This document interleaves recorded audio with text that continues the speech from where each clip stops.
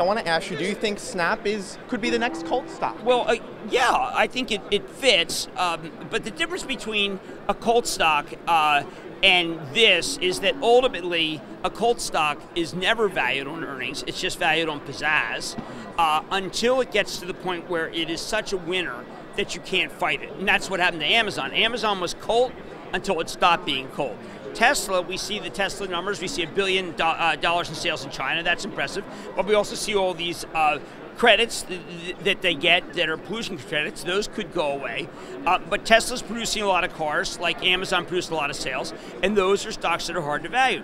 Now, I happen to like Amazon for ages because I like the product. I just got the Echo. It's really just fantastic product. Thank you to my in-laws. But I want to emphasize that Snap is a cult, if only because of the way that the deal gets placed. We don't have a lot of high growth stocks. This is a company where the stock's being parceled very strictly.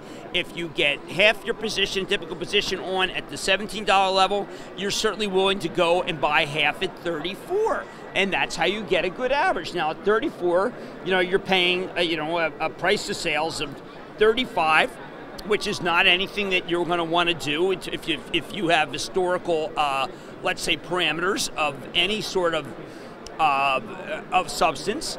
But that's what happens. That's why I've been saying a silly site, a silly valuation. But this is what goes on. It's Wall Street, and it's just what occurs.